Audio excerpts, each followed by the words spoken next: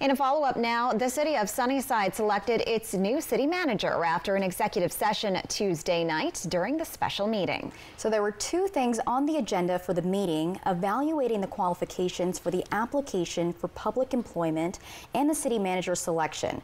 The Sunnyside City Council offered the job to Mike Gonzalez after a unanimous vote contingent on him accepting the role and going through contract negotiations. Gonzalez did accept the offer, and the goal is for the start date and contract signing date to be August 1st.